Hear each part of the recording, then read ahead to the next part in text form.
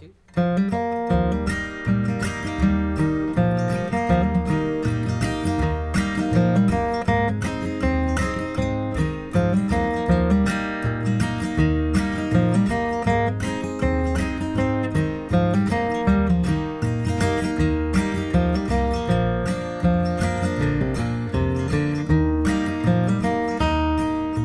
everyone, welcome back to Music with Ryan. Thanks for joining me. As you just saw and heard, this week's feature lesson is the Carter Family Standard East Virginia Blues. And I also know it done by the Stanley Brothers as well, but I kind of followed Maybelle Carter's guitar part and their melody line the most when I was writing this up arrangement.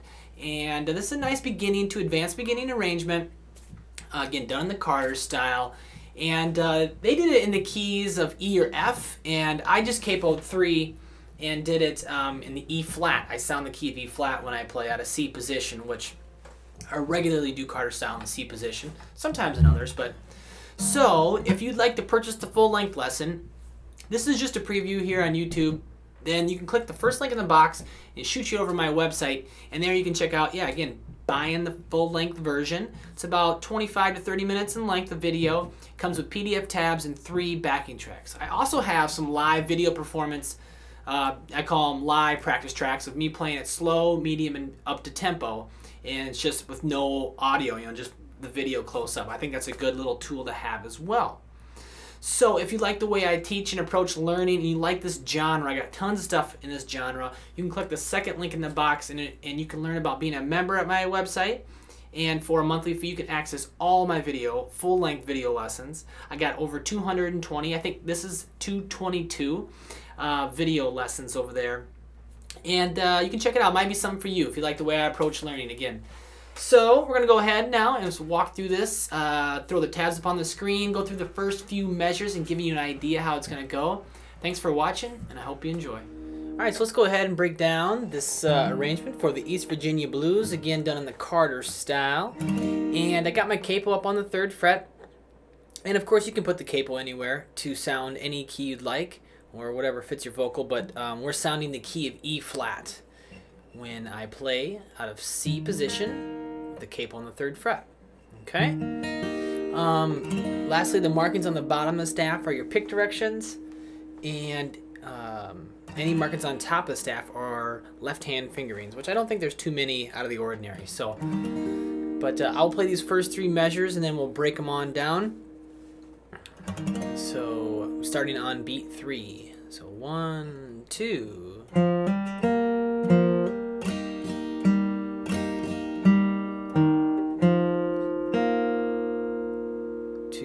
Ready, go.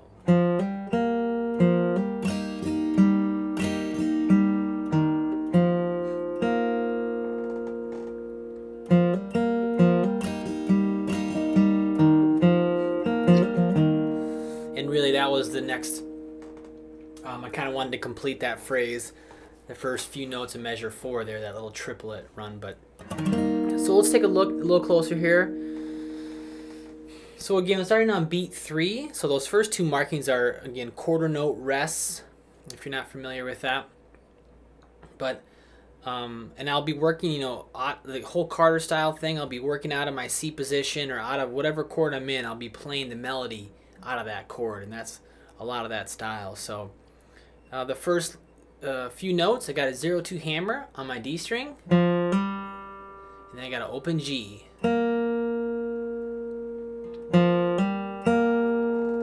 Those 2 0-2 hammer, that's an 8th note, and so we don't want,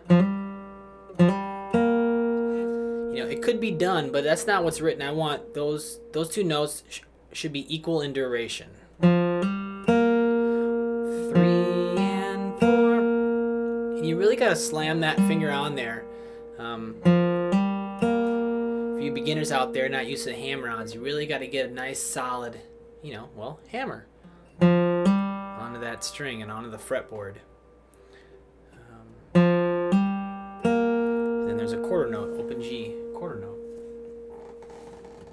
And then the next measure, I do another 0-2 hammer on. I'm going to be doing a lot of this. 0-2 hammer on the D string. And then the next little bit is a strum, a down up. And Okay, so it might look like more to the eye than what's really going on.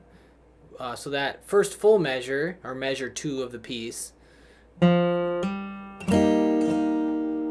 1 and 2 and 1 and 2 and you notice I have marked there, I'm just strumming the bottom 3 strings on my down up.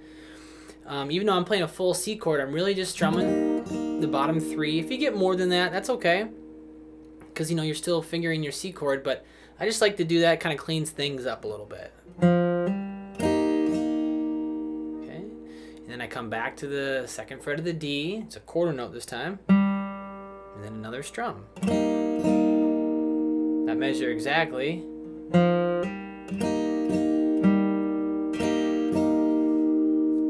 Again, go.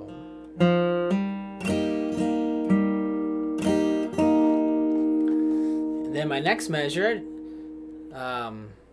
D string, A string, and open D, then open G, but on an upstroke. So what's going on there? I mean, the first 3 notes are just quarter notes, but that 3rd quarter note, as you see, it's got a little tie over top of it, and then the note in parentheses, that's the note it's being tied to. So we don't play the note in parentheses, okay? So we hold for the duration of both the notes combined. So we have a quarter note and an 8th note, so 1.5 beats. Okay, and then on the and a beat 4, we pluck the open G string. Okay, so that may be a little confusing if you're not used to tied notes or understand what those are. So, and I encourage you, you know, it's good to know, but I encourage you to use your ears too. If it's really troublesome, just use your ears and just try to play the rhythm I'm going for. So, or what's written. 3, go. Okay, 1, 2, 3, 4, and 1, 2, 3, 4, and okay. And another quick little note, for some of you who've seen my videos, I'm kind of repeating myself, but you know, downstrokes on downbeats and upstrokes on upbeats, and that's why that last note of measure 3, that open G, is on an upstroke, because it's on the and. Okay, so I pluck up on the and beats. Down beats 1, 2, 3, and 4. And beats or up beats, I pluck up. So I have a 1, 2, 3, 4, and down, down, down, up. Okay. 1, 2, 3, 4, and. So I cause a little syncopation there in the melody. All right, so I'm gonna play all 3 of these in context. 2, ready, go.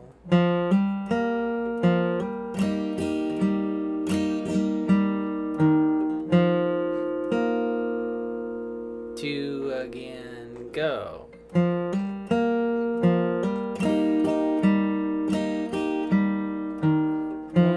2,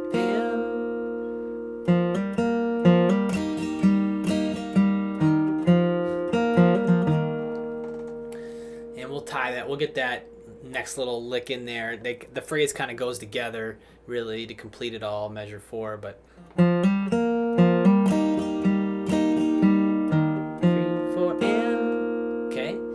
Really got to have a nice little touch and be able to come on the upstroke there, and you know, not have the tone, or you know, kind of sound like you're really, you know, plucking it too hard, I guess. So all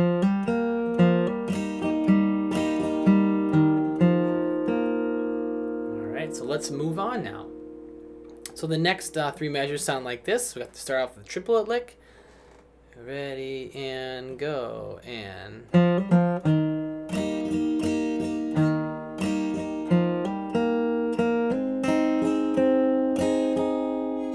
do that again. 2, 3, 4.